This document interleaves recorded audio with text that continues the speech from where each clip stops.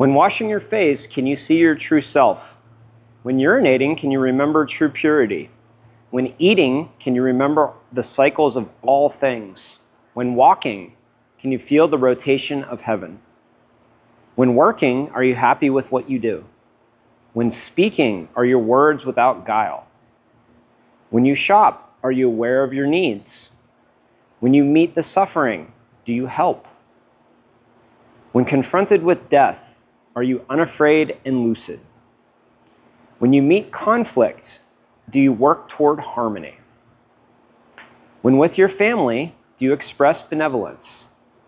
When raising children, are you tender but firm?